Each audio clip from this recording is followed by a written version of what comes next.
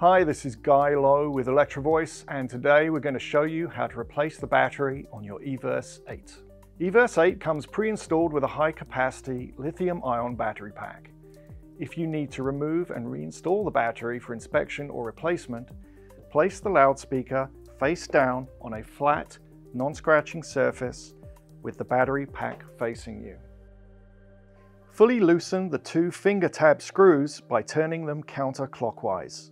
Gently but firmly pull on the battery pack by the finger pull located on the back of the battery door.